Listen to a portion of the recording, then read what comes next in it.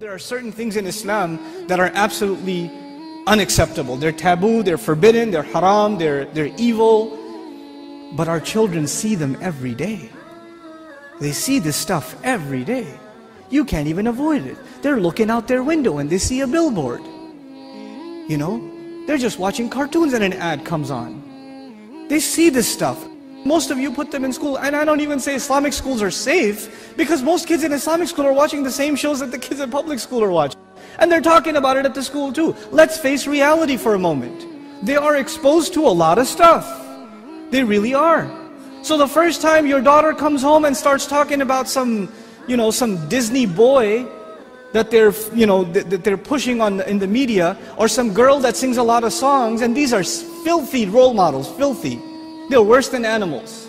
I'd rather my children watch like puppet animals than watch these people, because they behave worse than animals, wallahi. The Hannah Montanas of the world are the filth of the planet. They really are.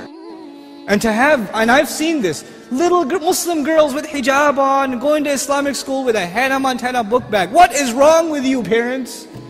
What happened to you? This is unacceptable. But when your children bring something like that up, they say something like that. They say something that is completely unacceptable to you. What happens to most parents? This is wrong. We don't talk about these things. Astaghfirullah. Say astaghfirullah. It's like, oh, fine, I guess you don't want to talk about it. I'll just talk to my friends about it then. You basically told them, if you have something that is of this nature, of a controversial nature, don't talk to me about it.